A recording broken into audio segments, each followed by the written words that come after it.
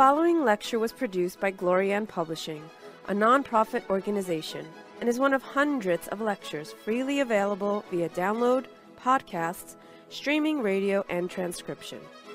These lectures range in topic and complexity in order to address the many needs of humanity. We invite you to browse our library of lectures, books, courses, and articles to find teachings that suit you. Through the support of donations, Glorian Publishing has published 40 books, hosts international retreats several times a year, offers free online courses, and many other valuable resources, available to anyone worldwide. All of this has been made possible by the financial support of listeners like you. Your donations make it possible for this free public service to reach thousands of people every day. To make a tax-deductible donation in any amount, even anonymously, visit GnosticTeachings.org. Now, with heartfelt wishes for the end of suffering for all creatures, we begin the lecture. May all beings be happy.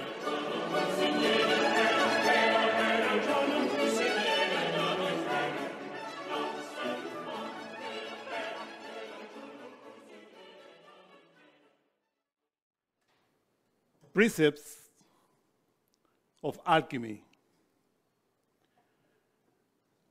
Fertility and Mastery.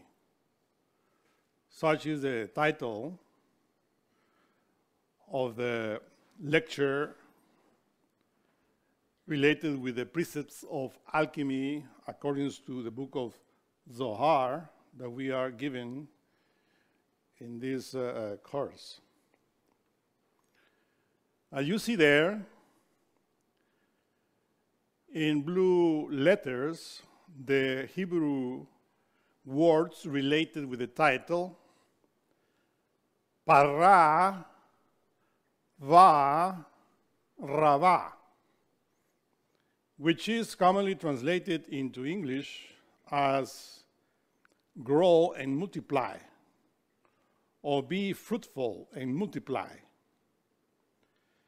But according to alchemy, we have translated this paravarava as be fertile and master, or become master.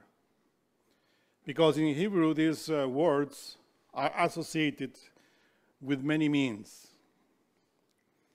So you will see how the meaning of this grow and multiply is taken by different translations in the wrong way, and how alchemically should be translated. This, of course, relates to the different theories, beliefs, and dogmas that people have built in relation with this grow and multiply, because they don't go deeply into what alchemy and Kabbalah explain about it. This is what Master Samael Aun Weor, in his book, Precepts of Sexual Alchemy, states that the different theories, concepts, and dogmas that the different denominations, religions have made in relation with Bible is really like that golden statue that Nebuchadnezzar built according to the book of Daniel. When you go in the Bible and read the book of Daniel, that between parentheses is a book written in Aramaic, which is very close to Hebrew. We will say that Aramaic is the mother of the Hebrew language. So in there, in the chapter 3, Daniel, the prophet, talks about how Nebuchadnezzar built a statue of gold and commanded all people to worship that statue. And if somebody doesn't do it, it will be severely punished. Of course, all of that is an alchemical, Kabbalistic symbol that is understood when we know Kabbalah and alchemy. But when people read that literally, they really believe that those three young men, or Jews, the people of Judah, that refuse to kneel and to worship that statue really existed because Nebuchadnezzar threw them into a furnace to punish them. But that's an alchemical statement because it's impossible for somebody of flesh and bone to be put into a furnace and not to get burned. But if you know Kabbalah and alchemy, you understand what you're reading. But still people, believe that really there were physical people that were put there and that by the grace of God, they didn't die. We, of course, know that that's a false concept, false theory, false dogma of ignorant people. And that's what the master called the statue of gold. So the statue of gold symbolizes that. An idol, in other words. Because people usually, when they talk about idols, they think that somebody has a carved statue in their home and worship that statue, and that's to worship an idol. But psychologically, Kabbalistically, alchemically, to worship an idol is not to see the reality of what you're reading in the sacred book. So instead of following the truth of what is written, you start following an idol, meaning some image or dogma or theory or belief that you are building in your head and thinking that that is the way that the Bible or the sacred book is showing it. And that's why the person that followed that gather people that think like himself or herself, and they make a denomination and thinking that that's the way to follow the truth that is written in the Bible or any sacred book. And this is how denominations exist in this day and age, that they really are worshiping idols. But they do not know that the word idol refers precisely to that concept that we have in the head. Because if we investigate our mind, we will find also that we have a lot of idols, which means concepts, theories that are wrongly comprehended. And then we think that that is the truth. So that's precisely in the very strict alchemical, Kabbalistic point of view, we should stop worshiping idols by knowing the truth of what we're reading, which is very difficult when we are so stuck in certain dogmas. And that's precisely what the book of Daniel shows as the statue of gold that Nebuchadnezzar, the king of Babylon, built and for the people to worship. I'm going to read for you a quotation related with it in order for us to understand, because at the bottom of it there is the explanation that the Master Samael gives related with that way of comprehending things in the wrong way. Nebuchadnezzar, full of fury, bound Shadrach, Meshach, and Abednego, 3 people, and cast them into the midst of the burning fiery furnace, and commanded that they should heat the furnace 7 times more, that it was wont to be heated. And then the Bible states, and these 3 men, Shadrach, Meshach, and Abednego fell down, bound into the midst of the burning fiery furnace. Then Nebuchadnezzar, the king of Babylon, was astonished and rose up in haste and spoke and said unto his counselors, Did not we cast 3 men bound into the midst of the fire? They answered and said unto the king, True, king. True, O king. He answered and said, Lo, I see 4 men loose, walking in the midst of the fire, and they have no hurt, and the form of the 4th is like the son of Elohim. Then Nebuchadnezzar came near to the mouth of the burning fiery furnace, and spoke and said, Shadrach, Meshach, and Abednego, you servants of the Most High Goddess, come forth. You see, in Aramaic is written, Ella, Elio, which means the highest goddess. But the Bible translates that as the most highest God. But the word is Ella, which means God, goddess.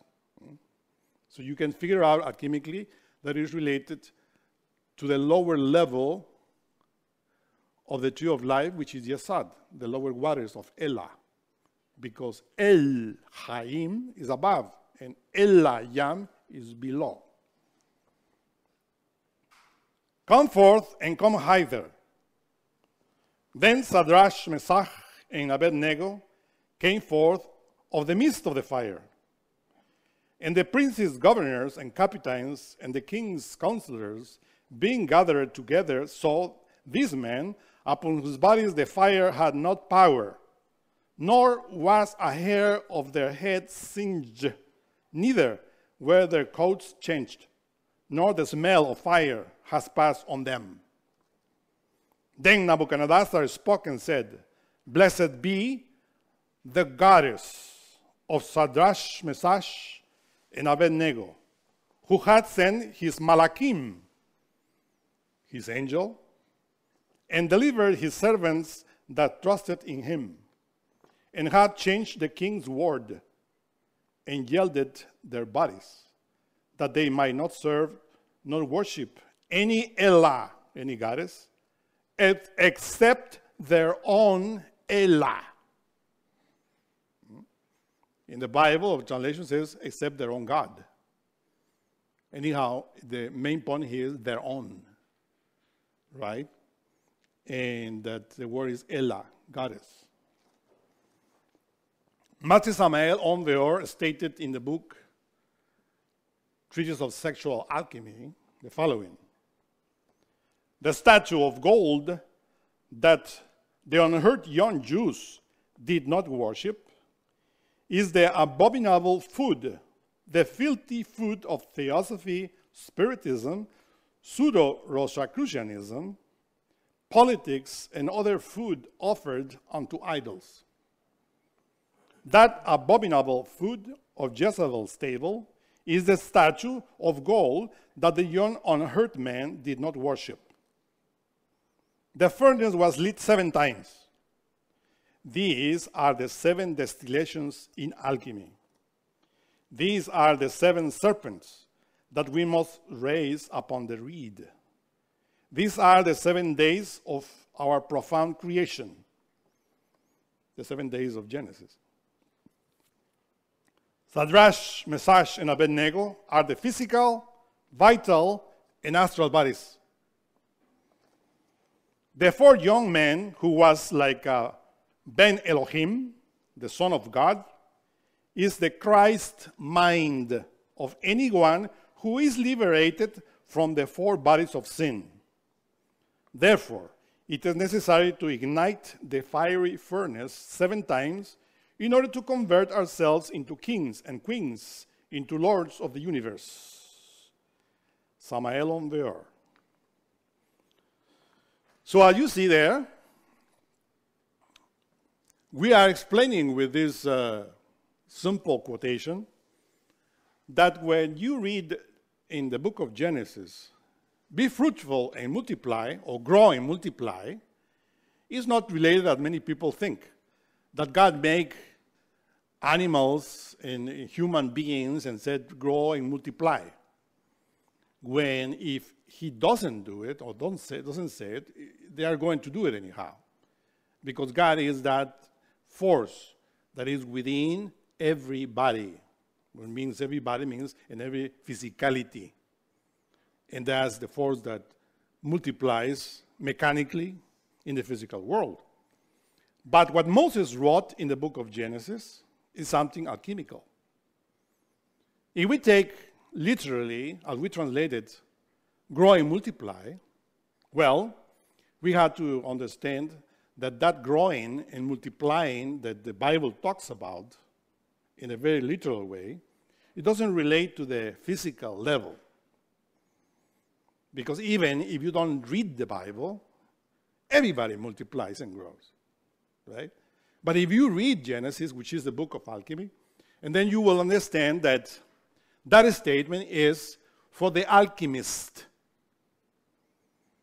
That once you know the meaning of what we are teaching here, you have to grow and multiply inside. In other words, one multiplies and grows when one creates the internal bodies.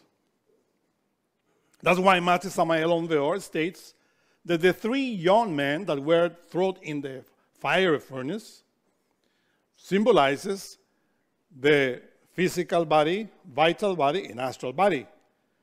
But solar, because this is how we create. Remember that we stated that the first serpent of fire that we awake through sexual alchemy creates in the internal worlds what we call the body of liberation. The second serpent builds the tosoma psychic gong, which in Buddhism is called the bodhicitta. And the astral body, of course, which is the solar astral body that is being built in the third initiation of major mysteries. And the fourth, as you see there, that appears there as a miracle in the fiery furnace, is the mental solar body that the alchemist is creating. So that is what the Bible said, grow and multiply. Means, alchemically speaking, you have to create all of those elements within you with sexual transmutation. And of course, if you see in the graphic, in the right side, there is an angel, because Nebuchadnezzar says, the God of Shadrach, Meshach, and Abednego had sent his angel. In Aramaic said, his malakim, which is the same. That malakim is Tifereth. In other words, you find there 5 bodies. The fifth one is the human soul, the malakim, is symbolized in the graphic. And in the right side is a rabbi or a priest that symbolizes the monad. Remember that the monad is stated is the union of Buddhi and Atman, or the divine soul and the spirit, what in Kabbalah we call Chesed and Geburah. So of course, Chesed and Geburah is represented by the priest there with a book in his hands, and the rest is, of course, all the internal bodies that we have to create in order to reach that level that the Bible calls Rabbah. And that is translated in English as Rabbi, master. So in other words, what this statement says alchemically is, grow up, become a master, multiply, right? But if you read literally, you think that you have to become a literal intellectual master or a teacher, an instructor, a rabbi. and multiply to have children. Interpreted that literally. That's absurd. Because in order to grow spiritually, you have to know alchemy. It's not by multiplying like any animal multiplies in the earth as you are going to grow spiritually. But by taking that in that sense, then you understand what the Bible says. And the sea god, El Chaim, blessed them, saying, be fertile and master, and fill the waters, Hamaim. What are those waters? We learned that Hamaim backwards is Mi and Ma, the waters that we have in the spinal column and in our sexuality. And then says, after that, the book repeats, Be Mim or Be Mime, which translated into English means the waters in me. But the Bible says, and fill the waters, and repeat the waters. But why is repeated twice? Because we have two types of waters inside. And that's why in the end it says, the waters in me, or in me the waters. That is not referring the waters outside, but inside of your self and inside of your psychosomatic entity that relates with the two waters. And let angels strive in the earth.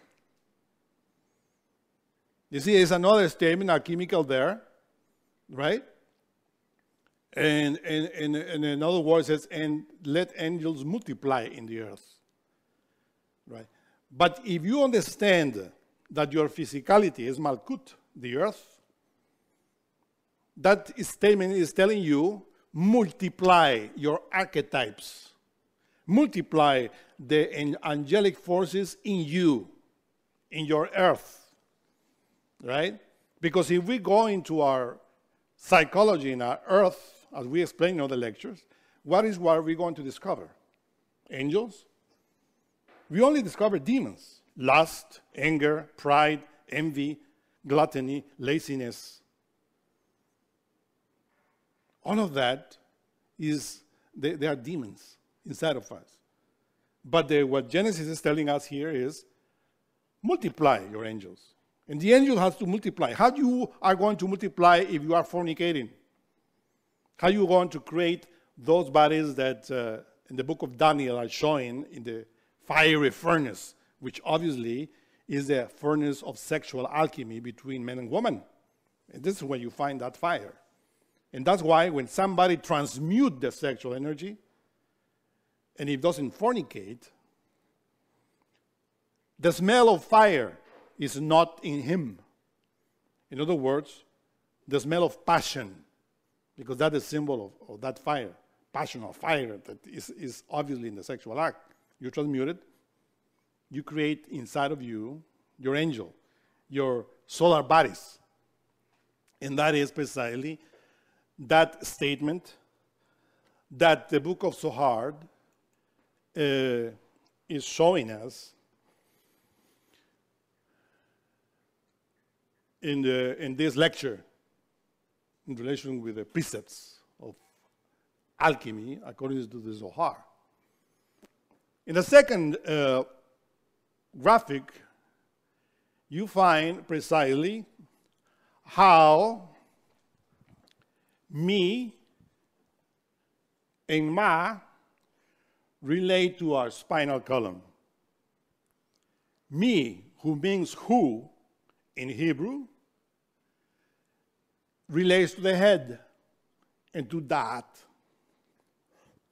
Ma, who means what in Hebrew, relates to Yesod and to sexuality. And in the middle, you find the spinal column, which is, of course, what the Bible calls Jacob's ladder. And that Jacob's ladder is the same Israel, the son of the two waters that rise in the spinal column that we call Kundalini, or that we call the brazen serpent.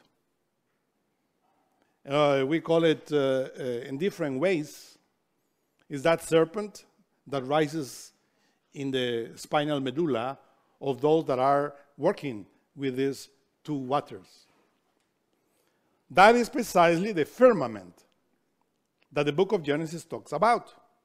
We read in the Zohar, it says, "Let there be a firmament in the midst of the waters." Hamaim. If you observe, Hamaim is here. Ha-maim. Right? The waters below is Hamaim.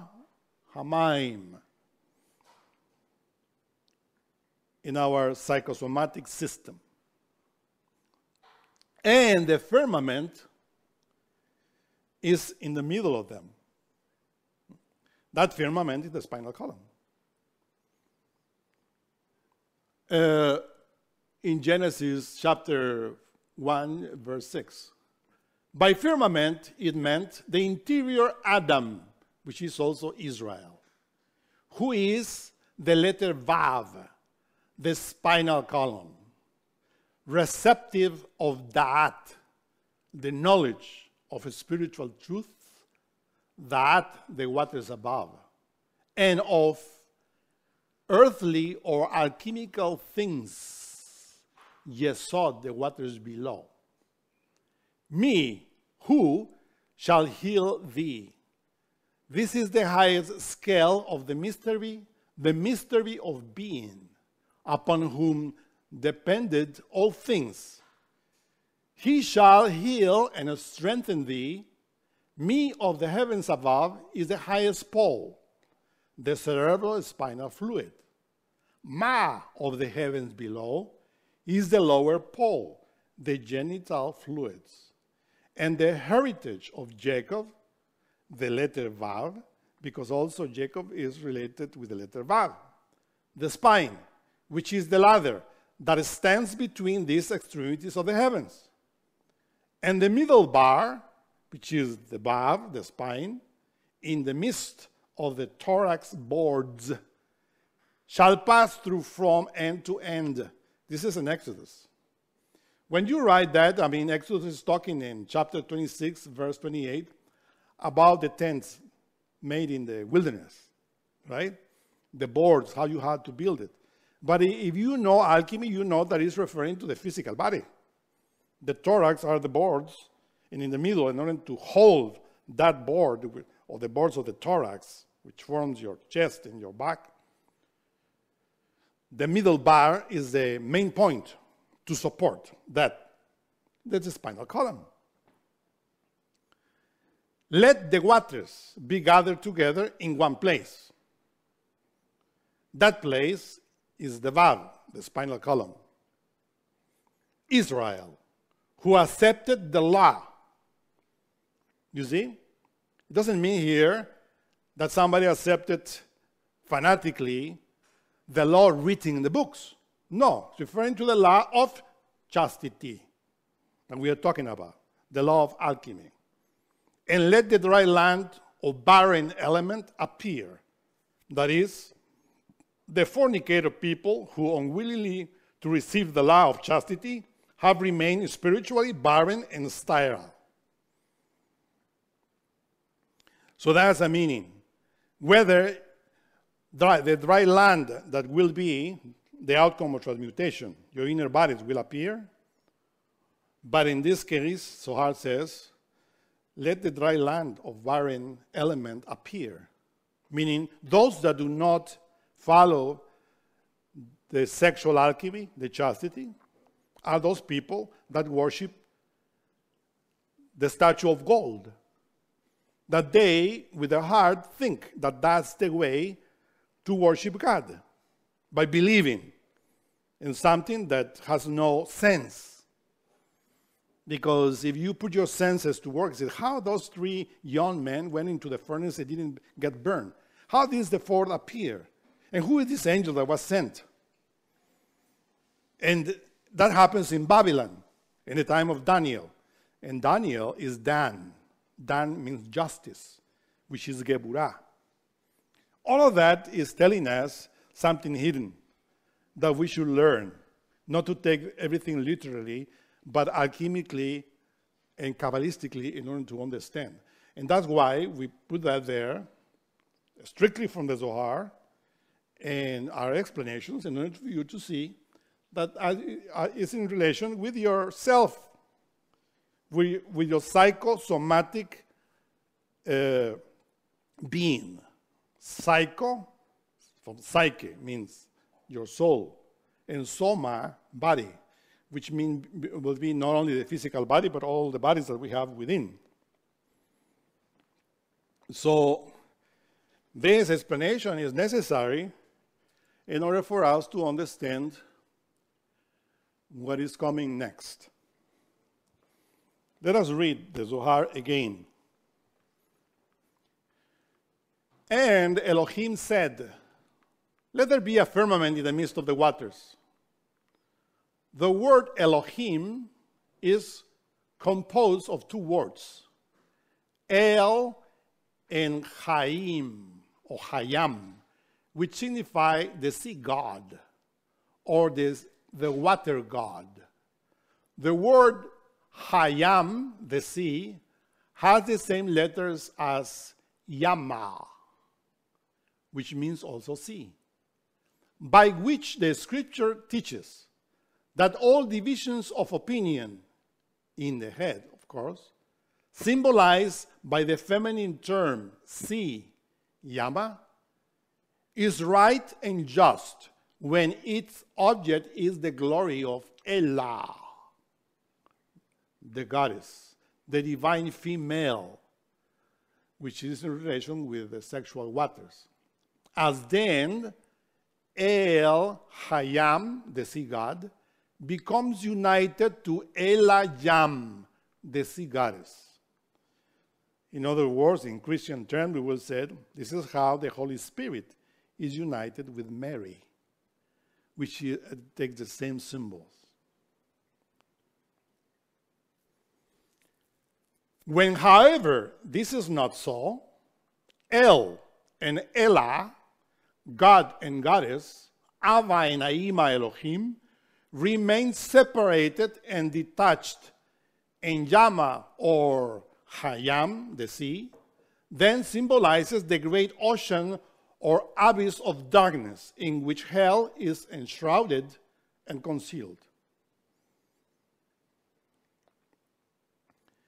When Hamayim, the sexual waters, of Elayam, the sea goddess, became separated into male-female, then El Hayam, the sea god, the Holy Spirit, interposed and became the point of union between them. And harmony prevailed and dissension ceased. The waters above, the firmament, the male part. Those below, the female.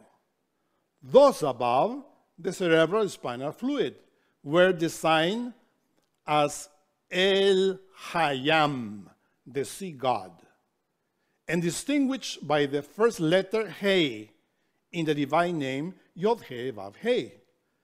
Those below, the genital fluids of Elayam, the sea goddess, were called Adonai. This is what the Zohar states, which means the Lord.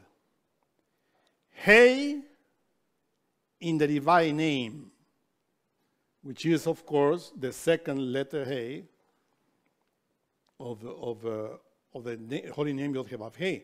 But we said better. It's better said Adonia.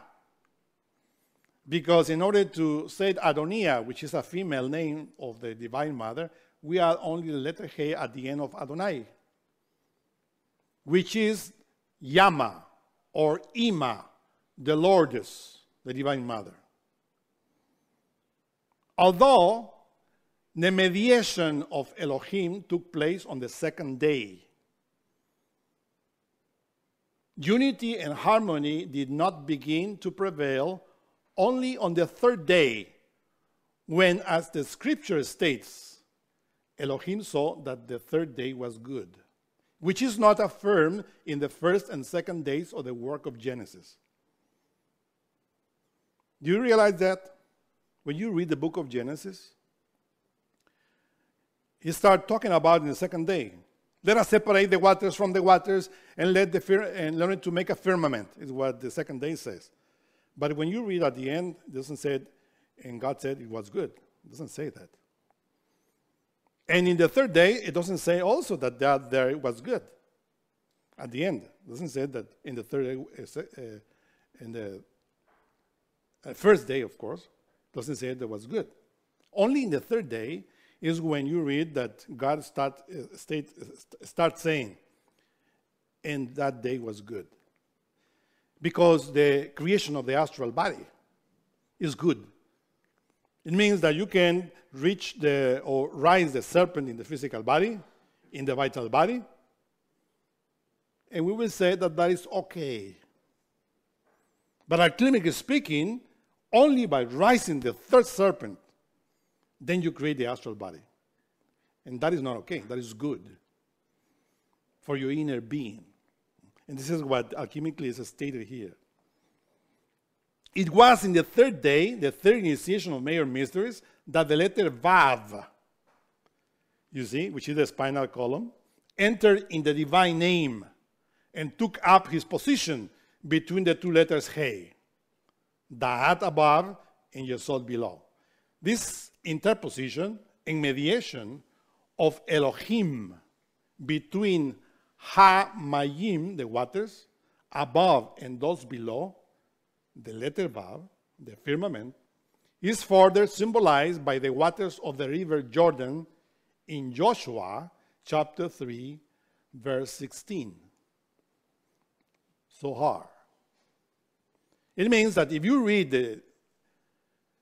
the book of Jesus, you see, I'm telling you, the book of Jesus, because Joshua means Savior in Hebrew, and Israelite in English are Jesus. So after the 5 books of Genesis, people call that book that appears there Joshua. But in Gnosticism, we call it the book of Jesus, because Joshua is translated as Jesus in English. So you read Joshua or Jesus, whatever, chapter 3, verse 16, is where Joshua is taking all the archetypes of Israel through the river Jordan. And that is showing us here in the Zohar that river Jordan is your spinal column. The transition or the passing of all the forces that you have below in your physicality, which is Israel, into the other land, into the other side, is a long process of alchemy. And Joshua does it because he is the Savior. That is what Joshua means, Savior. So here continues the Zohar with reference to the 6th precept contained in the words increase and multiply. Para, va, rava in Hebrew. The one who conforms thereto increases the waters of Nahera. You see, this is the word that when you read in the Bible, the word Naher means river. But if you add the letter He at the end, relates to the river on your physicality, and it's called Nahera. And that Nahera means brightness, light, in Hebrew also. So you feel here that river that the book of Genesis talks about is not an ordinary river. Remember that river Nahera was divided in 4 heads that we talked about already. The celestial river of life, which never become dried up, but rather augmented by the birth of every human soul. Beni Elohim, children of God, Tifereth, when it descends on to the earth plane, Malkut, is accompanied by 2 attendant angels. Okay, I'm reading here about the multiplications or augmenting of birth of children. It's not talking about that in order to prove that you are doing the alchemical thing, you have to have 5, 6, 7, 8 children in the physical world. No. The proof that the Zohar says here, that the celestial river of life, which never becomes dried up, but rather augmented by the birth of children, it means Beni Elohim, children of God, of transmutation, not children of fornication. And if you want to see that, when your astral body starts building and your solar body appears within you, that's a proof that you are utilizing this Nachera or Nacher, the book of Genesis, in the right way. The Zohar after that says, every human soul, Tifereth, when it descends onto the earth plane, which is Malkut, is accompanied by 2 attendant angels. One on the right side of it, Netzach. The other on the left, Hod, as it is stated in the Bible. In the Psalm, chapter 91, verse 11. He shall give his angels charge concerning thee, to keep thee in all thy ways. You see, those angels that the book of Zohar, or the Psalm 91 is referring, not referring to angels coming from certain places. No. It means when the human soul, which is Tiferet, descends on the earth in the physicality, is because that individual already reached the 5th initiation. Then the human soul enters into the physicality accompanied by 2 angels. 2 solar bodies. Because obviously, in order to reach Tiferet, you have to first reach Hod and Netzach.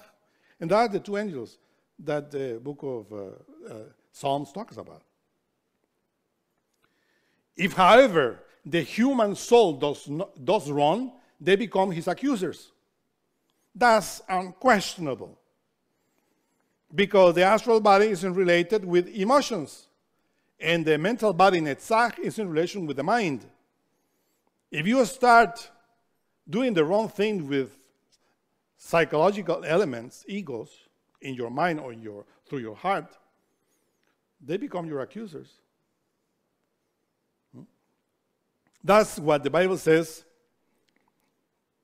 that the sins of the fathers will fall into the children, to their children, and to the 3rd and 4th generation. The 3rd and 4th generation is Hod and Netzach. So if you behave wrong, nobody is going to accuse you. That's why when Gnostics comes and they are behaving in the wrong way, they think that I'm going to accuse them. Who am I in order to accuse anybody? Their own emotions and mind, mental negative thoughts, are accusing them already before their own God. So if you are following the right path, God knows, because your emotions are handled in the right way, and your mind also, your thoughts. If you are not doing it, they are accusing you. So that is the alchemical statement that we have to understand. And that's why we put this graphic there, because these 2 forces also relate to, or 2 angels, relate to Ida and Pingala. Let us continue reading the Zohar. There really are 3 protecting angels to a good human soul, as we read. You see, after that statement said by Shimon Bar Yochai, another rabbi, another master says, there really are 3 protecting angels to a good human soul, as we read. If there be a malak with him, or an interpreted, 1 among 1,000, to plead his uprightness. If there be a malak, refers to Tifereth, the first, the causal body, and interpreted to Netzach, the second, the mental solar body. One among 1,000, Hod, the third, the astral body. You see here, this is very important here. It means that we also have 3 accusers, not only 2, because Tifereth is also above. Right? This is what when he says one among 1,000, we talk about that in other lectures, that 1,000 in Hebrew is Aleph. And that's why that one among the 1,000 is the astral body. Why the astral body? Because on 1,000 that search for this alchemical Kabbalistic truth, one finds me, is stated. And of 1,000 that finds me, one follows me. And of 1,000 that follows me, one is mine. You see the progression here arithmetically? But the secret of this statement is 1,000, which means the letter Aleph. When people read that, they always imagine 1,000 people looking for the Lord and finally find it, right? No. 1,000 is the letter Aleph. That is the symbol of the spinal column. Because the letter Aleph is a letter Vav with 2 yods, one above and the other below. These 2 yods symbolize the 2 waters, the head and the sex. And the spinal medulla, the Vav, divided. That means the one that finds the alchemical aspect of this doctrine is the one that will follow. And the one among 1,000 that this Zohar statement is telling here is the astral body, because it's the first solar body that appears from the letter Aleph, which is the spinal column and the 2 waters. That is the first one among Aleph, among 1,000. Of course, there is another one, but that is what Kabbalistically, alchemically, you understand when you read.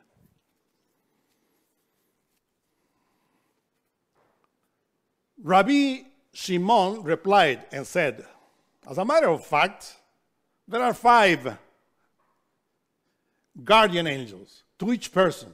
For the scripture further proceeds, he will be gracious unto him and will say, deliver him from going down to the pit. I have found a ransom. He will be gracious specifies Yesod, the 4th, the vital body. Willist, he will say, denotes Malkut, the 5th, the physical body. In other words, you said, why he will say is the 5th? Well, I am saying it, and I am physically here. That is what you have to understand. Then said Rabbi Pincus, or Pincus, which is Joseph, Rabbi Joseph. It's another word for it. Thy words are not altogether exact, for as much as he will be gracious refers to the Holy One, Binah, the Holy Spirit, since compassion and graciousness belong only to him in Yesod.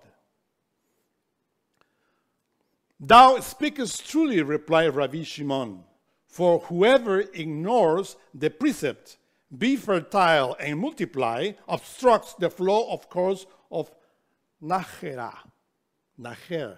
the celestial river of life, better said, river of light, and thus violates and profanes the Vav, the spinal column, the holy covenant. Of such is written, they shall go forth and look upon the carcasses of men that have transgressed against me. Isaiah chapter 66:24. Against me, because this is a sin against God, the Holy Spirit in Yesod. The soul of such people will never enter Tifereth, unto the palace of the king, which is Melech, the Malachim, but be cast forth to live and dwell among the carcasses in Klipoth, because this is what Klipoth means, empty shells, carcasses. the darkness and error of fornicators in earth life. You see? Do you see there? Do you understand? Of course, the contradiction here that apparently the Rabbi Pinchas is saying is not a contradiction.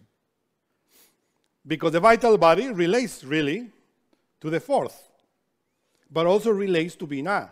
Because when you see the tree of life, you know that Binah rules Yesod. And whosoever breaks in Yesod, the Holy Covenant, which is the covenant of fire, right? The pact of fire, which is Brit Esh, which is Bereshit, broken. Brit Esh or Bereshit means the pact of fire that you perform in the sexual act. It's not a pact of fire that somebody is going to put his hand in a fire and get burned, and another one is going to say, this is a pact that we are doing here with fire. No. The pact of fire that we're talking here is when men and women are in the sexual act performing sexual alchemy. That is Brit Esh, the pact of fire, in which you walk the path. And that is in Yesod, because Yesod relates to the sexual organs, to the lower waters, which are the genital fluids. If you break that, then you are breaking the law against Binah Elohim, which is the Holy Spirit. And that's why it says there that that is a sin against God. That's why the Bible says all sins are forgiven, except the sins against the Holy Ghost. And that Holy Ghost is inside. This is precisely what Paul of Tarsus says in Corinthians. I don't remember now the chapter or the verse, but it says, after explaining this, he says, what? You don't know that your physical body is a temple of the Holy Spirit and that he dwells in you? And if you fornicate, you break the law against the Holy God, and he will punish you with death. It is written, the day that you eat of that fruit, you will die. That's precisely a beautiful statement. Now, in the next graphic, we have this beautiful Buddhist picture associated with a quotation of the Master Samael on Veor in order for you to understand what he wrote and what we are explaining here about Nahera. Master Samael stated in the book of Igneous Rose the following. The hierarchies related with the elemental department of the fig tree are responsible for applying the karma to all evil ones, sodomites, and to all sexually degenerated ones who are so abundant in this humanity. The name of the governing angel of this elemental department of nature is Nahera. The elementals of this elemental department of the fig tree use white tunic and are children of extraordinary beauty. The white tunic represents chastity and sanctity. The members of all the spiritualist schools hate chastity, and they skillfully avoid it by searching for an escape through the false door of their theories. Their same weakness, their same lack of willpower causes them to search for subtle escapes in order to avoid the problem of chastity. So the Master Samael, of course, already wrote about this in Igneous Rose, and he explains that the fig tree, which is a tree that appears in many parables in the New Gospel. And when you read the Gospel of Matthew or Luke, etc., in all of them, you find that Jesus is looking for a fruit from a fig tree, and because the fig tree has no fruit, he's cursing the tree, and the tree withers. But of course, if you read that literally, you think that the Master uses is walking in the street, etc., and see a fig tree, and is cursing the tree because it has no figs. That's ridiculous. That's a symbol. That fig tree symbolizes the feminine sexual waters, whether you are a male or a female. If you are using the sexual feminine waters in the wrong way, Nahera knows it. Nahera is the angel that controls the forces of the fig tree, which are connected to all the sexual genitalia of all men and women. When you clairvoyantly see the forces, the magnetic electricity force that enters in the fig tree, you discover that is the same sexual force, same energy, that vibrates in your genitalia, whether you are male or female. And that's why those elementals that dwell in those fig trees apply the karma to the one that is using those fluids in the wrong way. And that's why the Bible, that is a book of wisdom, tells us in the 2nd chapter of the book of Genesis about the river Naher, that in Hebrew is Naher, river. But in other books of the Bible, they also use the word at the end with the letter He, and you read it Nahera, which is the same name that the Master gives for the elemental of the fig tree, Nahera. And that Nahera is precisely that solar light that descends from Chokhmah, the solar logos, and divides, as we explain in the lectures, in 4 heads. And we explain that those 4 heads are the sexual waters of men and women. We explained that in the previous lecture. So I hope that you are reading those lectures in order to understand what we're explaining here. Because it's necessary for you to read, especially Prakriti, Elohim, in order to understand this following lecture. Okay. So now let us enter into the 7th precept. We were talking about the 6th. You wonder why the 6th? The 6th commandment according to Christianity is, you shall not fornicate. Now you understand the meaning of it, right? Let us study the 7th precept. The 7th precept has reference to the circumcision of male children on the 8th day of birth. That is, of course, the children of God, alchemically speaking. We know that there are a lot of Orthodox denominations that they circumcise babies at the 8th day. That is just a symbol, like the symbol of baptism that is celebrated in all religions. It's a symbol that is related always with the sexual alchemy, sexual transmutation. The same as circumcision. In the 8th initiation, we talk about that in a previous lecture, about how the initiate has to enter into the 8th initiation after annihilating all the ego, all the lust, by which bodily impurity is taken away of the celestial region, whither souls come forth to the incarnated on earth. Binah is one of them. Remember that Binah is the Holy Spirit. The very end of Binah is Malkut. So when the Zohar is talking here about the descension of celestial regions of those souls into the physical body, one of them, the 8th in order, is termed Haya. Haya in Hebrew means living.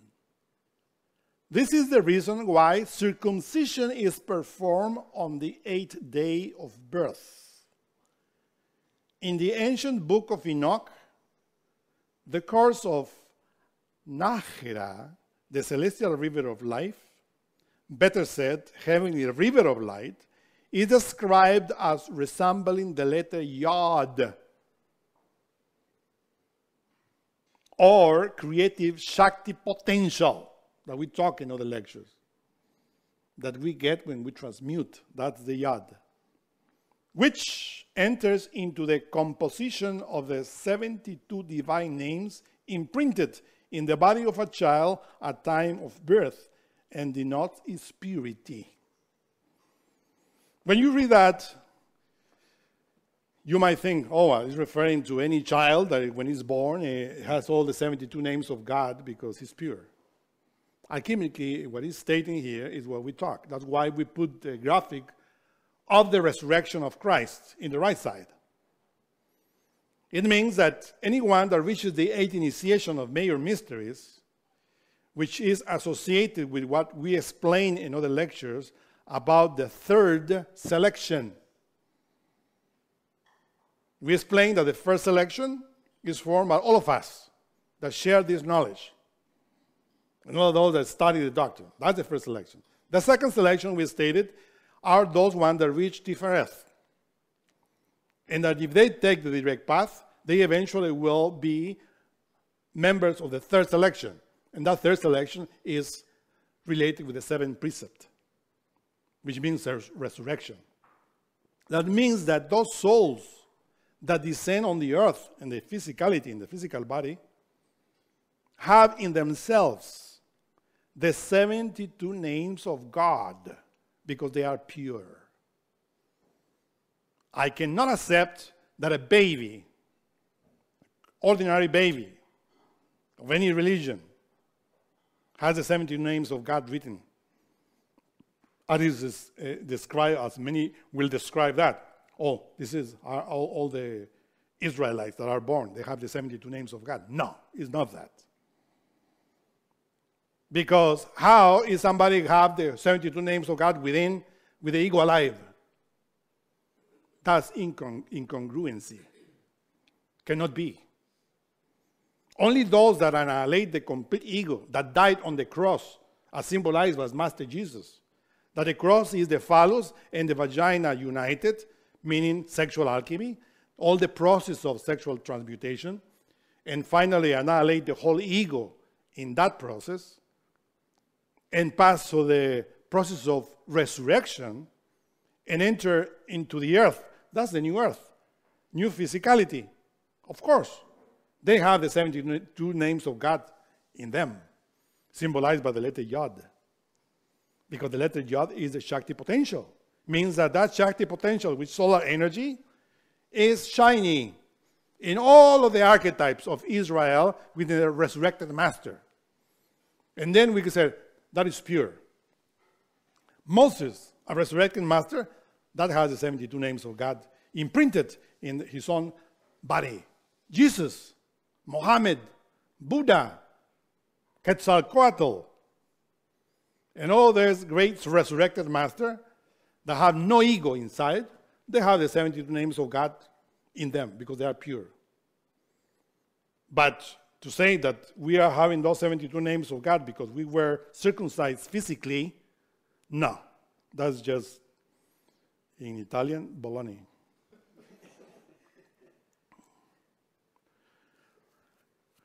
Let us, following this, I see that's in order to hit your emotional center and to understand what we're talking about here. Okay, let's continue the Zohar. Let's see the next graphic. Isn't that a beautiful graphic? There we see again the spinal column. In the head of that spinal column is written El, which means God in Hebrew, and related to Chesed, because that's the sacred name of Chesed in the Tree of Life, El. And many times we have stated in our lectures that El, that the spinal column is the throne of El, the throne of the innermost, the throne of Chesed, our own particular spirit. And then we have, vibrating in the head, the letter Yad, which sounds E. And then we have, in the heart, the letter He, that sounds Ah. And in the very bottom, in Yesod, in the sexual organs, we have the letter Vav, which sounds oh in Hebrew. When we read all the letters from top to the bottom, we read Eliyahu. And who is Eliyahu? Eliyahu is translated in English as Elijah, the prophet Elijah. Well, let us read what the Zohar states. The words, and fowl that shall fly above the earth, allude to Elijah. You see? This is what the book of Genesis says. And let the fowl fly above the earth. The book of Genesis. And the Zohar says, this is Elijah. So when you read this literally, you mean, oh, the prophet Eliyahu? No. It's addressing the spinal column again. That means that those birds or fowl that fly above the earth means your physicality. Your firmament is your spinal column. The solar light, which are the malakim, the angels, that you build in your transmutation, what are those? Astral body, mental body, and causal body, right? And that is relation with Hod, Netzach, and Tifereth, right? And that is what the heart says, that is Eliyahu. Because Eliyahu is the solar logos, Iao. The Master Samael in the book of Precepts of Alchemy says, there exists two Iyaos. The Iao, the greater, which relates to the solar logos in the solar system, the solar light. But it's also the minor Iao. And who is that minor Iao? The Iao in your physicality, or related with the creation that you are doing with the solar logos, with the solar light, with Iao, Eliyahu. In other words, the creation that Chesed in the spinal column, his own throne, is doing by hovering between the two waters. That's Eliyahu. So if you reach the level of mastery, Tifereth, Eliyahu is seated in your spinal column. That's the chair. That's the throne of Eliyahu. But if you read that literally, well, you will think that you need a chair there in order for somehow some prophet to come and be seated there in a time when the baby is circumcised physically. That is a statue of gold that you will worship, as Nebuchadnezzar says. Worship that. This is wrong. Doesn't mean that. So that's why this says there, this relates to Elijah, who is present whenever the rite of circumcision is performed, when a throne or seat is formed and set specially for him by pronouncing the words, this is Elijah's throne. This is how literally it's written in the Zohar. This is Elijah's throne, right? So nobody sits there. Symbolically, it's okay. But if we take that literally and we think that that is the meaning of that, no. Elijah's throne is the spinal column. That is Elijah's seat. That's the throne of in other words, of the innermost. In other words, if you are going to be circumcised in the initiation, in the 8th day, the master observe and examine you. Is Elijah seated in his throne? And you see your spinal column, and you see solar light. Is any ego inside of this person? No. Oh, he can resurrect. He can be circumcised, meaning his lust can be cut completely out of him. And that's precisely the symbol, the beautiful symbol of this.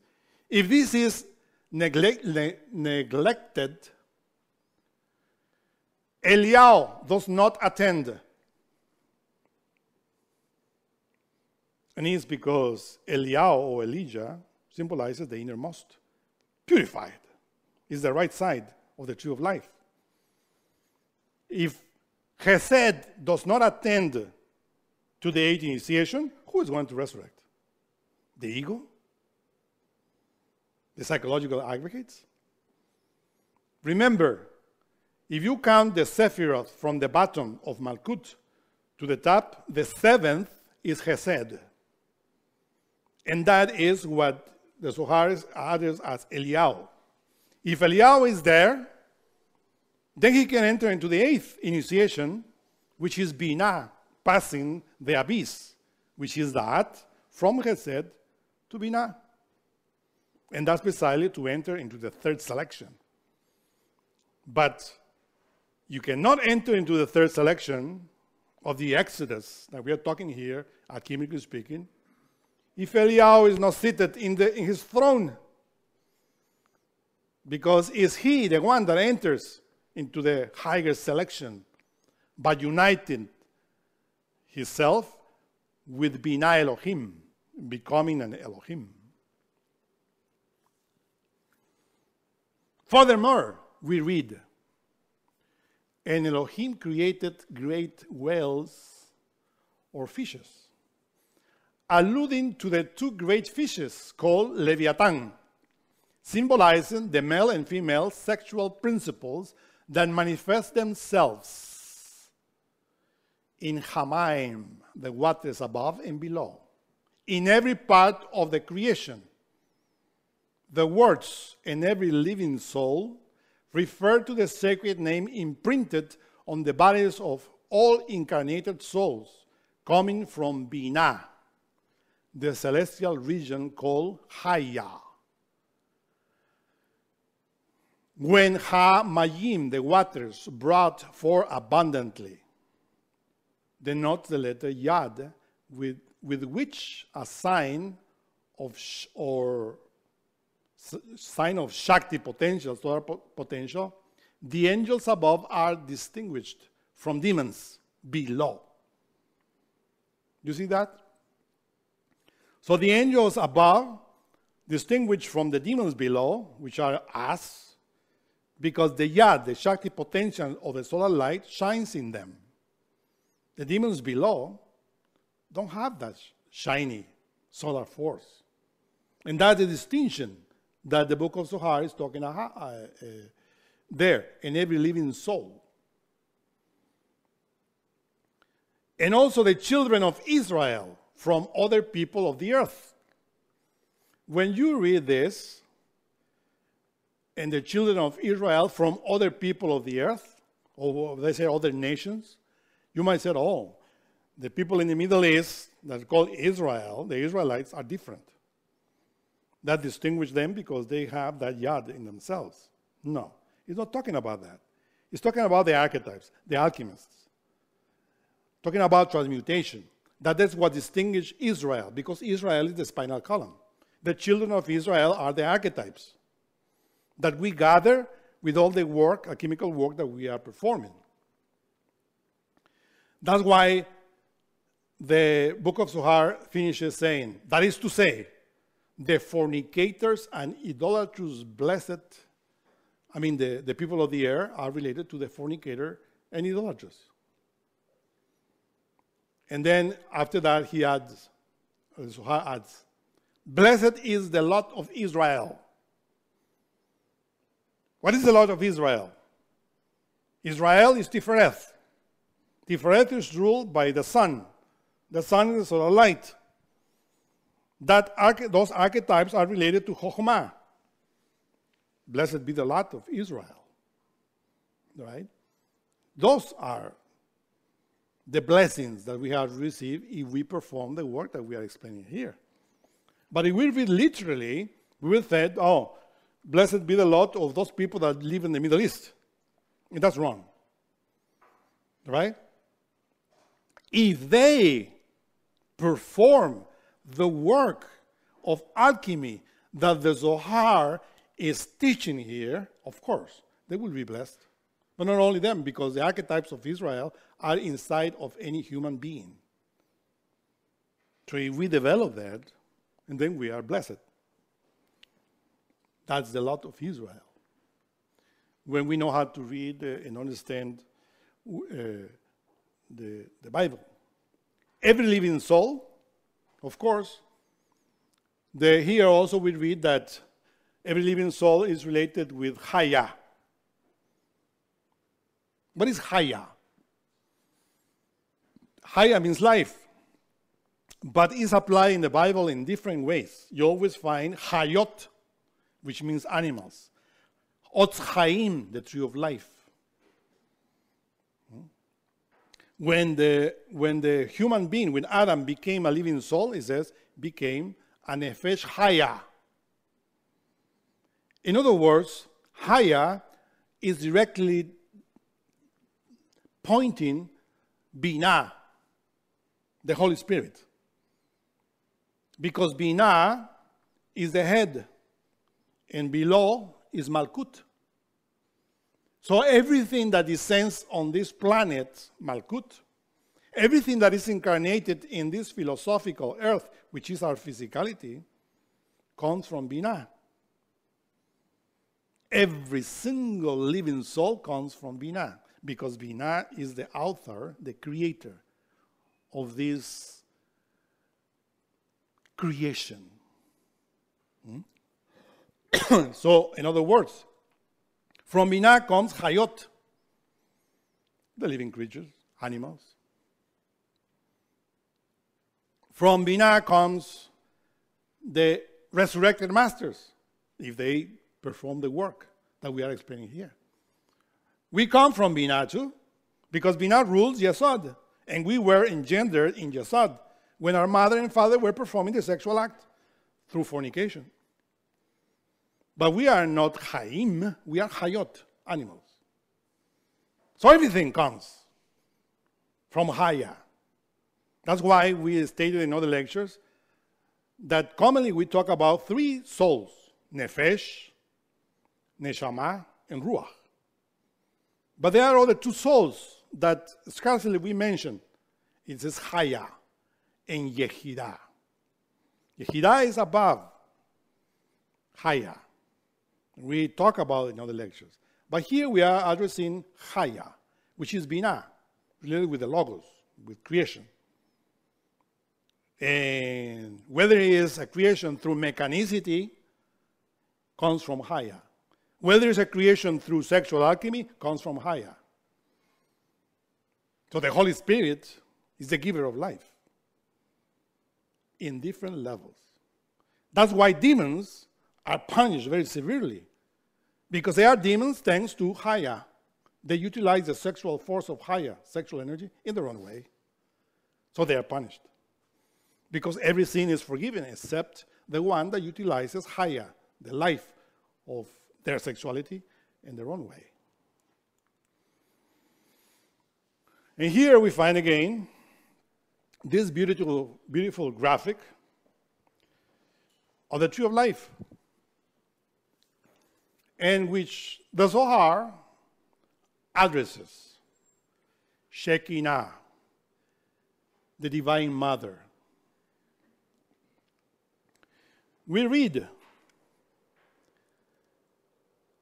the next precept, which is the last one in this lecture. The 8th precept. Is that related to generosity? To be shown as proselytism to converts that consent to be circumcised. You might think, oh, if I become circumcised, if I am not, then I will be a convert. No. It's in relation to practice sexual alchemy, right? That they consent to practice sexual alchemy. In other words, they consent to be circumcised. That is spiritually speaking. And if you want to understand that, read the letters of Paul of Tarsus in the New Testament. He explained what is the two types of circumcision. Physically, all of those that practice that in the tradition. But spiritually, it's called sexual alchemy, to alchemists. This in order to enjoy the protection of the sheltering wings of the Shekinah, or divine presence, that guards and defends all of those who in Malkut, forsaking the worship of fornication, or we will say, forsaking the worship of the golden statue of Nebuchadnezzar, which are the demons, from Klipos, give themselves up to the service of the true God, Shaddai El Chai in Yesod. The true God, the living God, is in your sexual energy. And after that, the Zohar states, let the earth bring forth the living soul according to their kind. This is what literally is written. But we explain that verse in this way. Let the brute mercury of the earth, their physicality, bring forth the living soul of the mercury according to their sex. Because the word mina, which is kind in Hebrew, is also a word that points to sex, means sex. So of course, what is the brute mercury? The brute mercury is the sexual energy as we have it in our sexual glands, whether we have it in our ovaries and uterus or in our prostate and testicles. That is called in alchemy brute mercury, which the book of Genesis calls the earth, our physicality.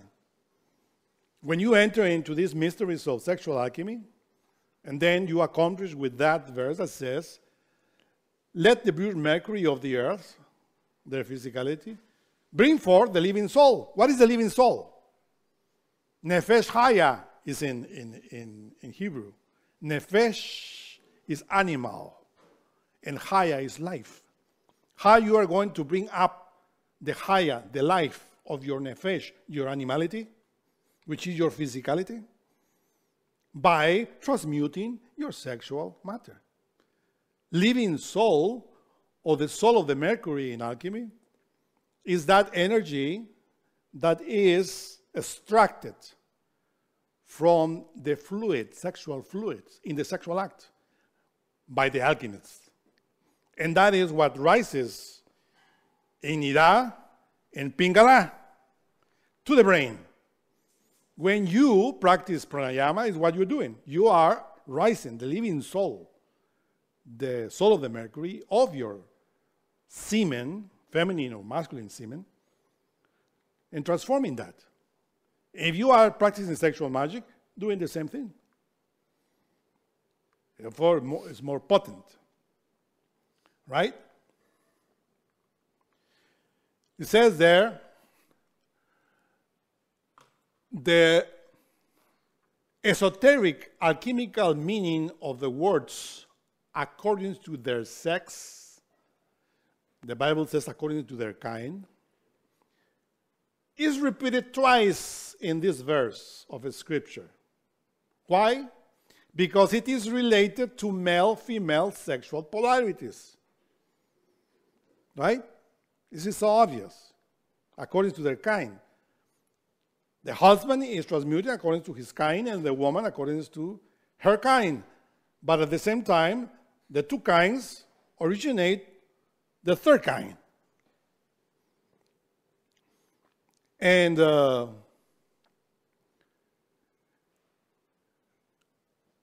Zohar explains, but we will also explain things there in only to extent. The sublimation of the living soul of the mercury towards the wings of Shekinah that denote two spiritual regions, and that is Geburah and Gedulah, with many separate nirvanic divisions or localities whither the chaste soul of proselytes, arhats, initiates, return after separation from their body.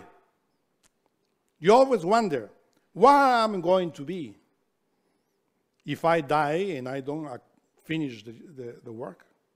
Well, if you are in chastity, you are going to be either in Geburah or into Gedulah. That's why we imprinted 2 wings there at that side in order to see you, or to explain you, that the wings of the Shekinah are Chesed, Chesed and Geburah. That's why in the invocation of Solomon, when we reach Chesed, we said, Hasmalim, enlighten me with the forces of the Elohim, or the light of Elohim, and the Shekinah. Because they are the wings. You remember the wings of the caduceus of Mercury? Those wings are coming from the lungs, because the wind symbolizes the wind, the air, and the air are related with the lungs. So at that height is where the angels have the wings, because the 2 lungs represents Chesed and Geburah. But internally, when the initiate dies, he goes into those regions, which in other terms, Sanskrit terms, is called nirvana.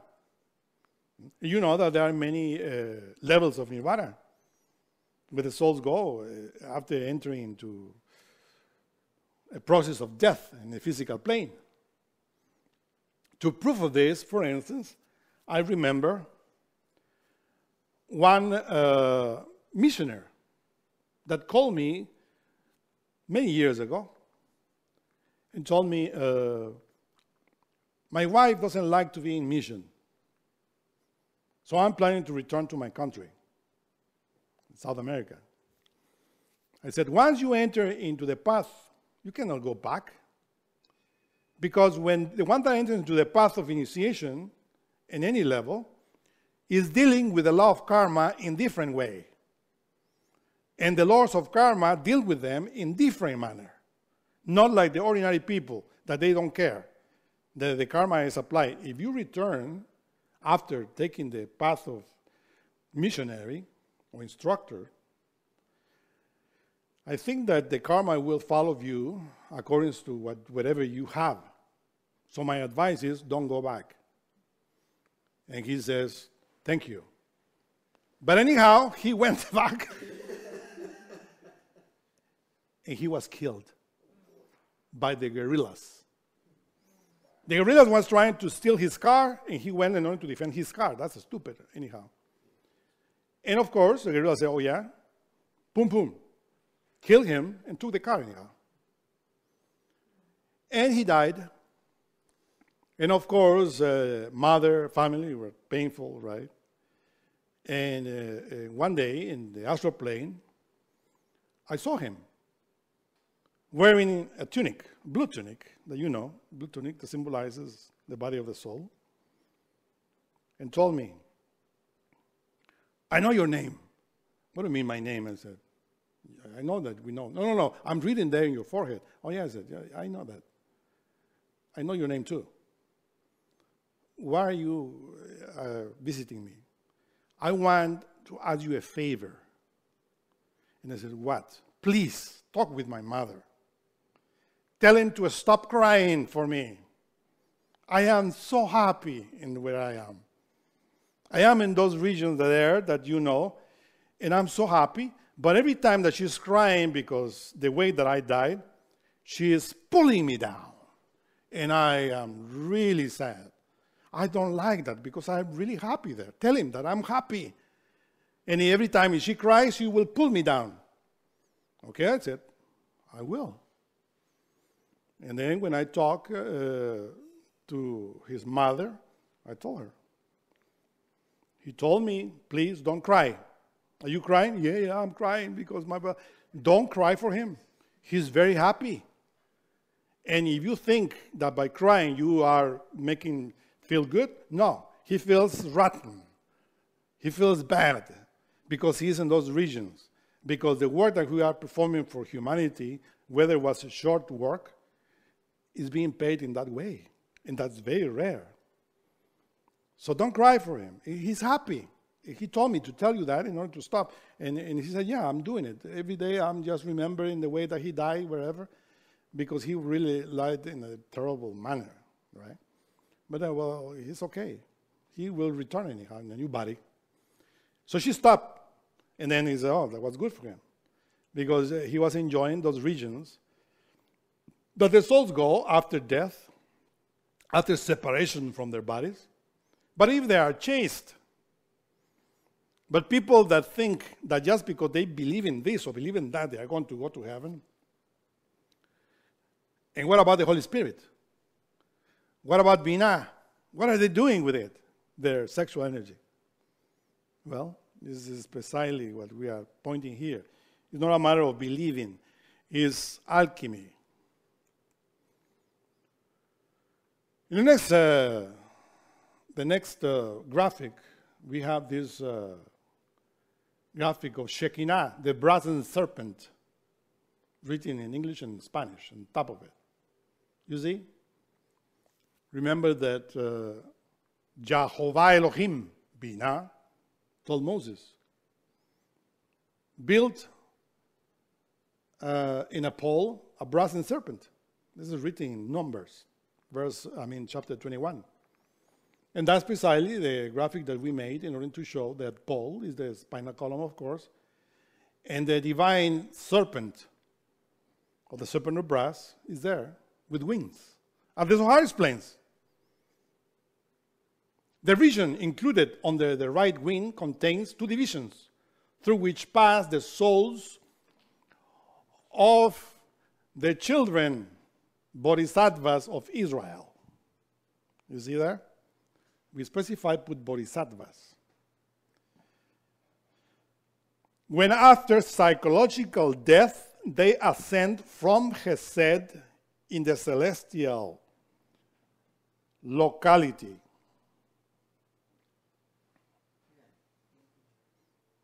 Right? In Binah. That's it. Called Haya. The left wing, with its two divisions, is reserved for the people of Ammon and Moab. All souls, however, whether they come from for Haya or Ammon and Moab, the living souls, differing in their sexuality, being those bodhisattvas of Israel or those proselytes, initiates, who, as stated, ascend the region under the right wing of the Shekinah, Zohar. So only the bodhisattvas rise to Binah. It is what Zohar says there, right? Because they are pure.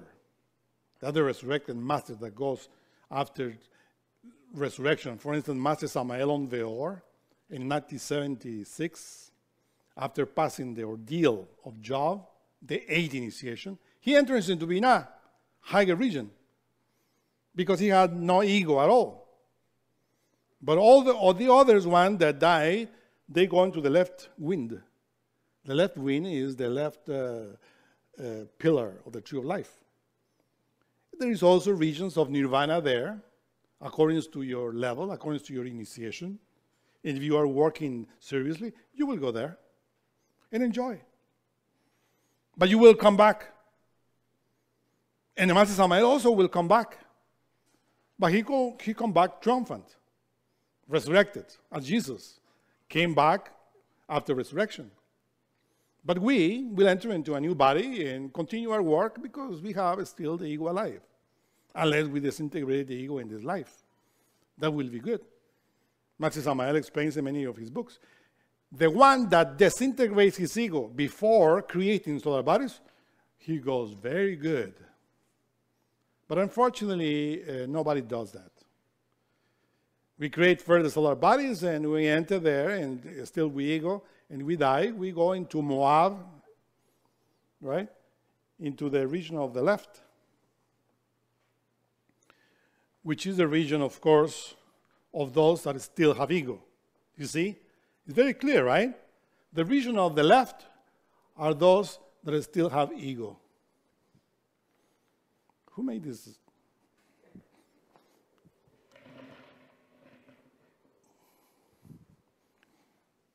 Okay. So do you understand about this? Moab, Ammon and Moab, actually are those tribes that the book of, I mean, the Bible talks about, related with Lot. When Sodom and Gomorrah were destroyed, Lot had sexual relation with his two daughters. And the descendants of these two daughters are, that is always considered, of course, part of Israel. But of course, the way that they reproduce is incest. And that incest is the meaning of having ego, right? And this is the left side. So if you die, you don't belong to the right side.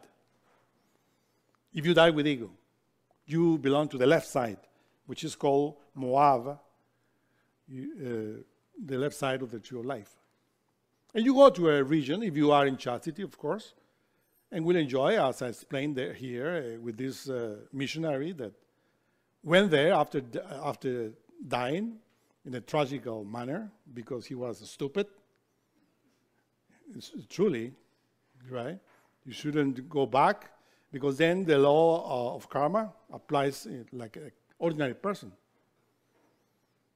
But if you are in the path, any karma that comes to you is because the laws of karma is giving you what you owe, but systematically. Yeah? Doesn't mean that you are not going to receive karma. You are going to receive it, but according to the law, in order for you to self-realize yourself.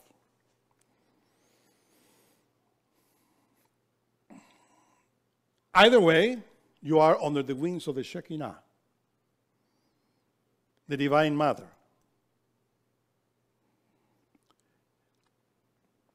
A further allusion to this mystery occurs in the words, "And all people shall call you blessed, for you, Tifereth, shall be a delightful land, said Yod-Hava Sabaoth."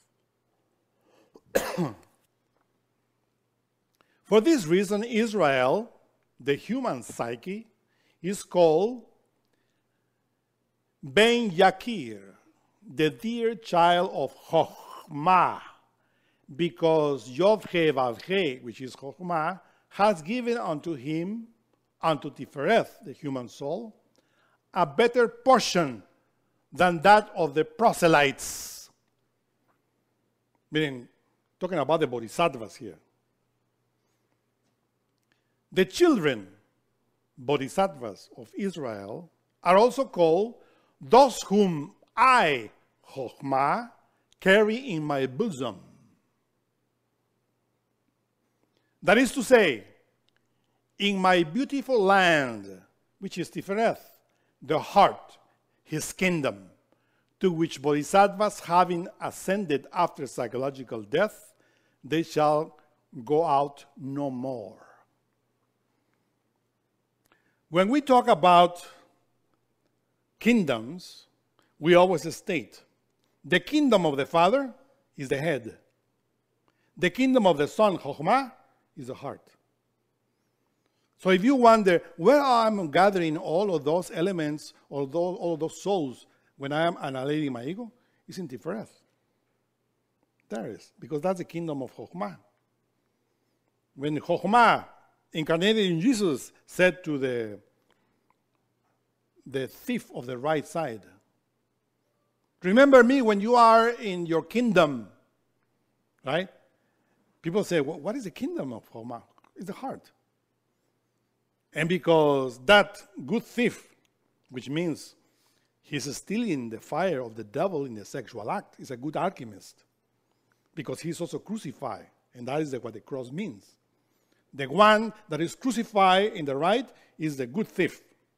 Meaning, all of us, which are stealing the sexual force to the devil. What devil?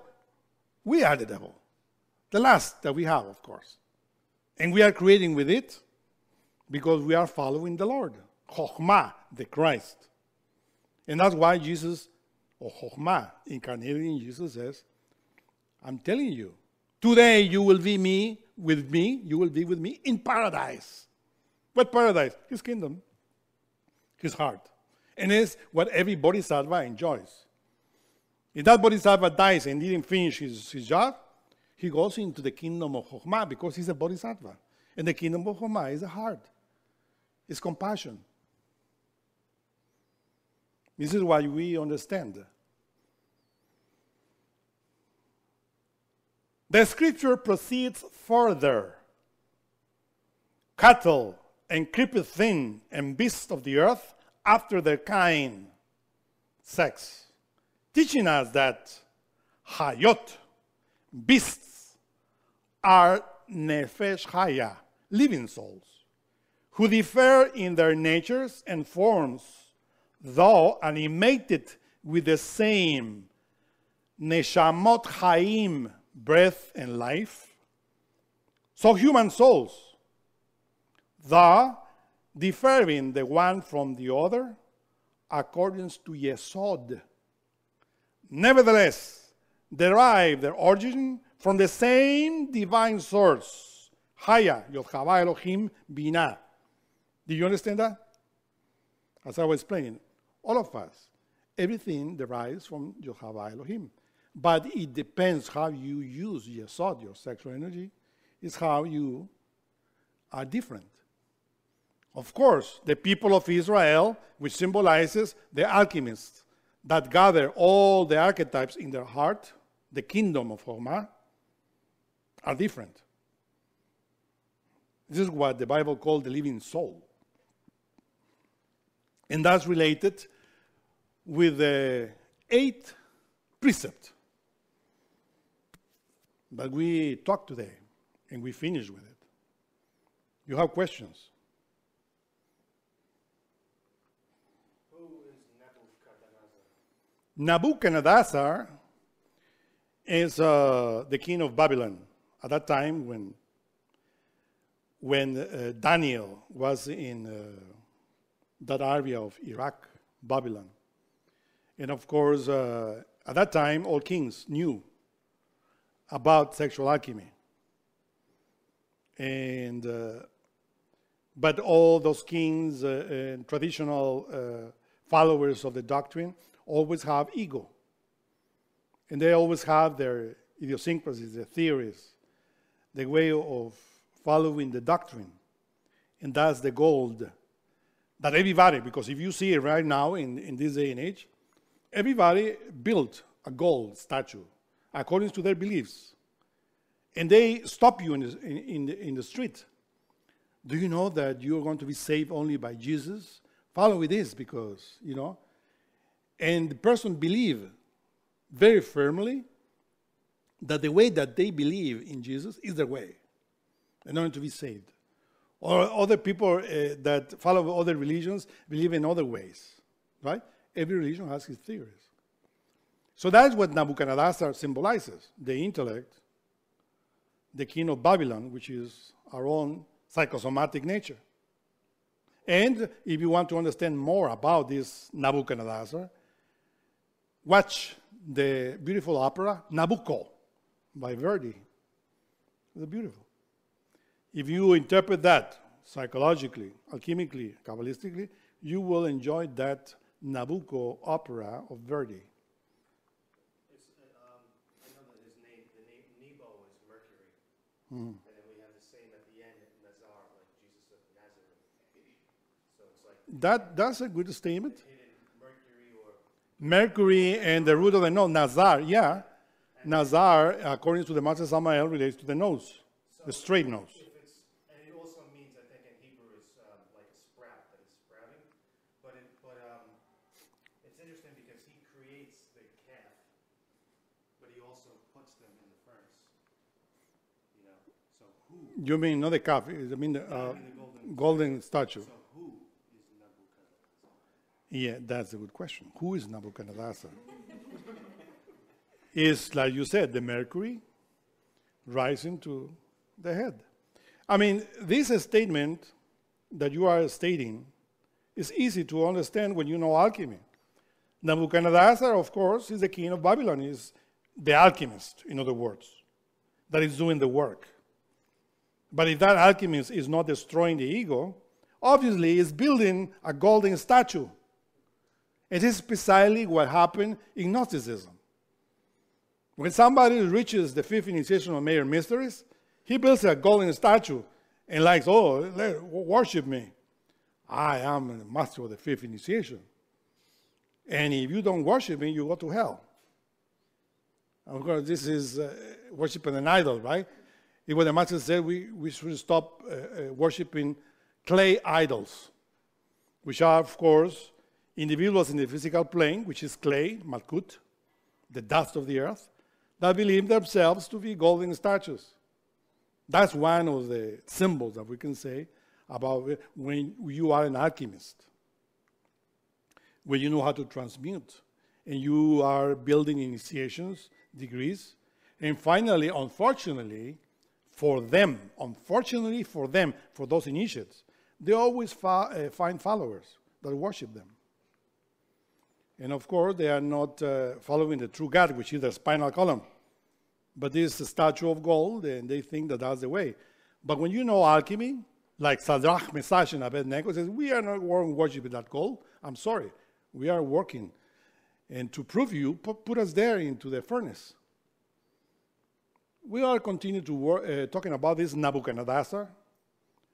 Next precepts, which relate to certain other precepts that we are going to talk in relation with, Nebuchadnezzar, when he became a beast because he was worshiping himself. Well, we didn't finish that, but more questions? How is Chokhmah in the pituitary gland, the atom of the sun, related to the throne of Chokhmah in the heart? Kabbalistically speaking, in the head, we have the Holy Trinity. The Father, which is in the magnetic center of Nazar. When we transmute our Nabucco, our Mercury, that magnetic center is vibrating. But the Holy Spirit is in the pineal gland. And the Son is in the pituitary. That is the Trinity in the head. We will say the top of the tree of life. But these three logoi, forces, Father, Son, and Holy Spirit, relate to the entirety of our body. If the head is the kingdom of the Father, we will say in the Father is Keter, where is the kingdom of the Son, which is in the pituitary land? Well, that kingdom of the Son is in the heart. That's why any bodhisattva that represents Chokhmah, the Christ, the universal cosmic Christ, as Jesus, always is represented with the heart in flames, showing the heart, because that's the kingdom. That's the kingdom of the Son. The heart is also related with the Son. In other words, it's a person, an initiate, that stopped being sectarist. Is no longer following the moon, which relate to sectarism, to clans. Here, for instance, in the earth, you said, okay, if I enter into initiation, I will enter into nirvana, and we will out of these clans of the earth, these groups, But you discover in nirvana, there are also clans. You see? In nirvana, you have also clans, different parts, where you find initiates from this root race, or from this race, and different parts. And they are following their tradition also. They return to the earth through their tradition. See, for instance, reincarnations in Buddhism, Tibetan Buddhism. All of those souls that follow that tradition, they reincarnate in the same race. And there are masters that also love, they are attached too much to their race. Even in nirvana, they return in the physical body and want to continue their work in that race. Right? And that's lunar path, related with the spiral path, mechanicity. So clans also are in nirvana. That's why Master Samael says that when you enter into the direct path, those guys stop you and said, come with us, because they want the initiate to be in their clans, in their groups. But the revolutionary Bodhisattva says, I am with all humanity, and I'm helping humanity, no matter what clan, that solar path. And they enter into the direct path beyond nirvana, and they overcome the temptation of those gods. So first, says the Master, we have to avoid the temptations of demons in this physical world. When we conquer that and we build and you went into nirvana, then you have to overcome the temptations of those gods. And when you do it, you go beyond good and evil. Because they are good. It's in the right side, they're good. And the demons are in the left, down in Klipoth. They're in evil. Doing the work, the alchemical work in the wrong way. But we have to go beyond good and evil. But still now, if we are conscientious of what we're saying, we are in evil. We have to go first to good, and then we have to overcome good. But first overcome evil. What is your question? So the left side of the tree of life we were talking about, and I may have confused things here, so feel free to correct me. The left side of the tree of life is for Ammon and Moab. And the right side, you said, is for the children of Israel, the Bodhisattvas. But then they enter into Binah, which is the left side. Yeah. Because the left side is in charge of all the souls. Okay. Is what we're saying in the end, right? Is what you said. They enter into the left side, but the top, which has nothing to do with the negativity, because the top of the left side, the left column of the tree of life, is Binah. But Binah is in Asiluth. Okay. Right? Yeah. And you start seeing Klipoth, or shells.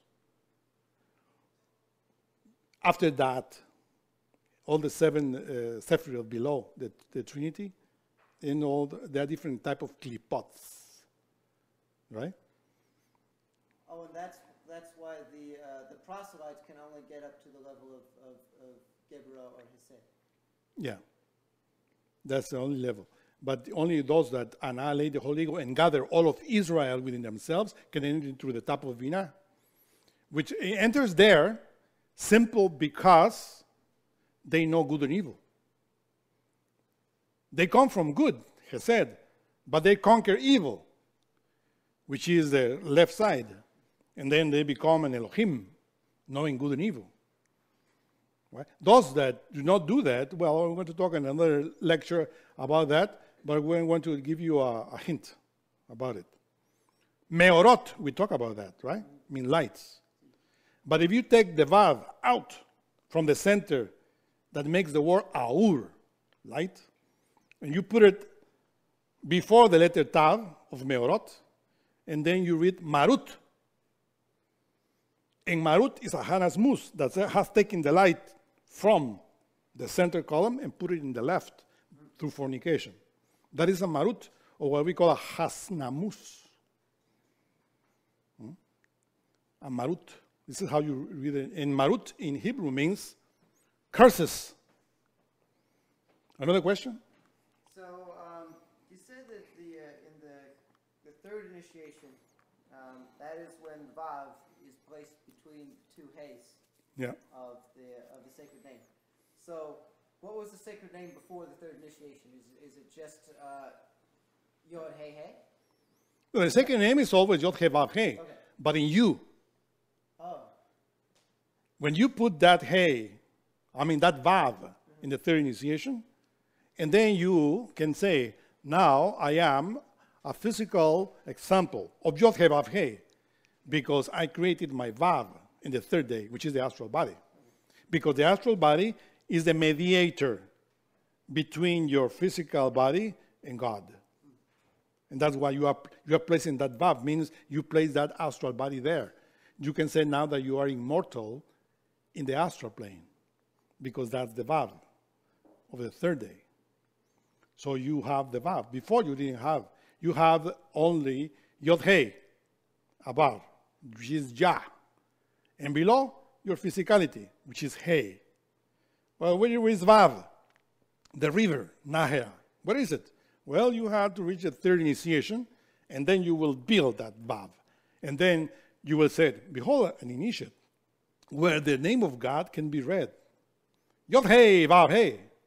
Right? But before that, that name of God is not written in us because of fornication. More questions? Thank you very much.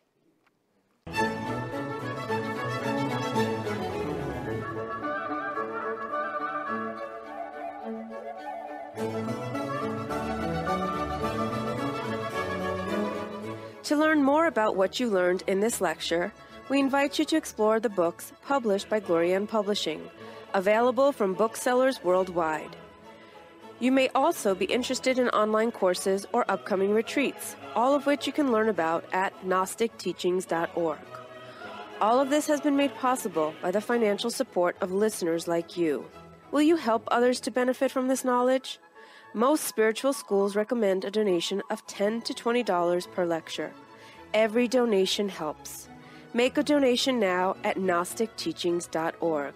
Thank you. May all beings be happy.